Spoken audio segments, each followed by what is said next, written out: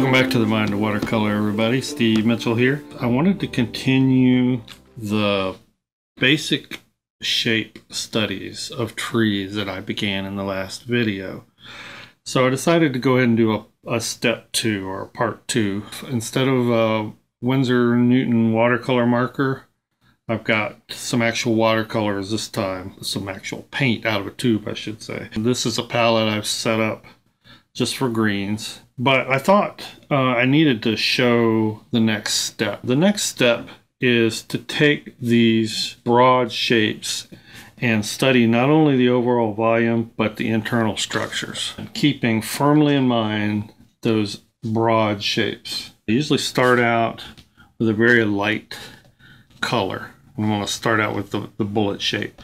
But now I'm painting kind of loose foliage. Sorry if you've got a bit of a glare here.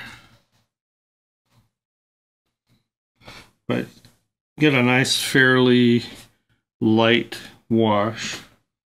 Trying to do some underlying shadows. And this is informed by your observations to where the shadows are. Which way are the leaves going? Are they casting down or are they casting up? Look at your actual tree. If you want to leave some holes in the canopy, by all means do that. Once you have that wet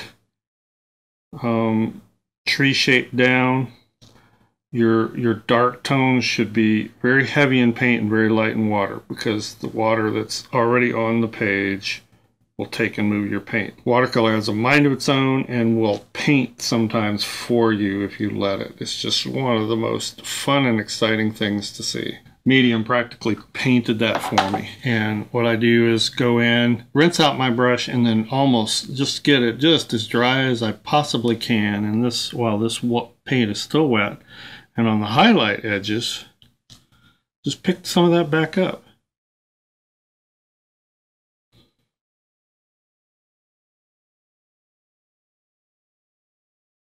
To accentuate the highlight. And voila, I quickly have a very nice, realistic little study. Minus the trunk, of course. Grab a little sepia.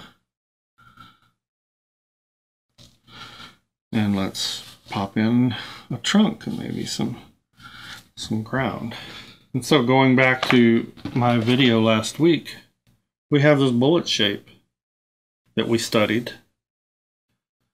And now I've just simply painted in a little looser fashion to that same shape, because I know that's a tree shape that I studied, I observed. And now I'm going in and I'm observing where the light and shadow is. I'm still not concerned about leaves, individual leaves, and stippling in on this detail. I'm concerned about how the light hits and where the light and shadow is on the mass, the leaf masses. Let's do another one. Maybe a shape like this. Again, I'm getting a nice light wash. Those have very downcast leaves, that particular shape. I'm going to leave maybe a few more gaps in this one. It's a bit pointed, the overall shape. Now, I'm drying my brush out, picking up very heavy pigment. Just to show you, I'm going in with a mix of Prussian blue and turquoise and adding a little bit of this green here. It's kind of an olive green, I think it's called Azo green. Now I start tipping the bottom of these shapes. Maybe I fill in some of the dark area. Again, your paint here has got to be very concentrated. And the wet areas will just take it and move it right up.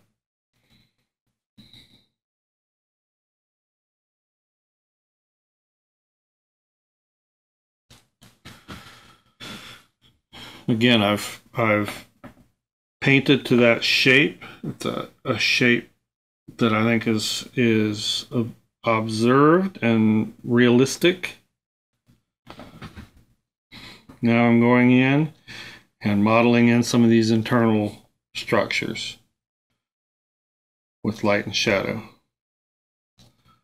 And sometimes in some places it can get very dark because the canopy goes off into the distance too. It's not a cardboard cutout. It comes towards you and it goes away from you. So layers of leaves behind some of the lighter color leaves will be there, and it'll usually be completely in shadow.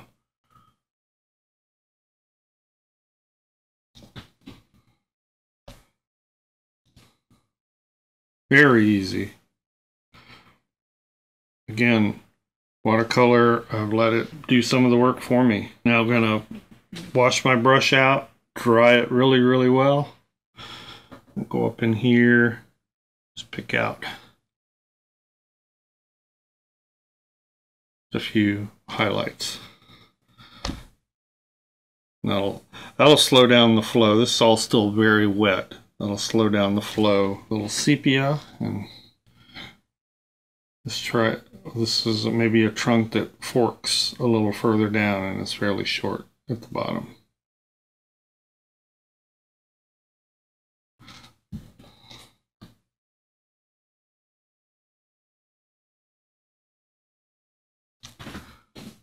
Tons of fun. Tons and tons of fun. This was all a pretty simple step from this phase. And you're not just doing a painting, you know, you're informing yourself, you're studying trees, how they look. Some of these things, when you actually paint them, they really stick. That's why I harp on this, observing the detail. If you don't have time to go out or don't have the setup to go out and paint, go out and take a few pictures and bring them back. All right, let's try something like this fir tree. And this is where these Christmas tree shapes, and that's really over-exaggerated, oversimplified, but you will see quite a big variety, and the color will be a little different. It'll be usually, if it's a spruce or something like that, it's more of a blue-green. And watch the leaf structures. They're usually flatter, so I'm gonna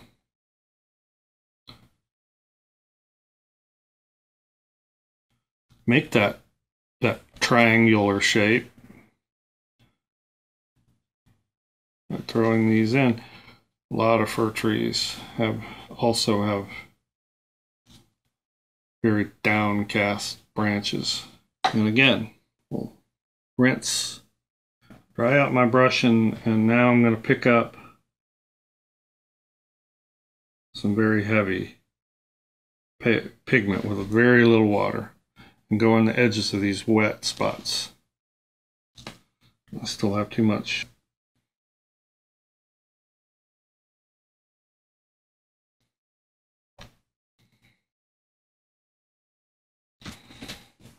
That looks pretty good. Rinsing out my brush again, drying it out as much as I can on this towel. I'll go back in here and just touch some of the wet areas. If they're still wet, your brush will pick up some of that pigment.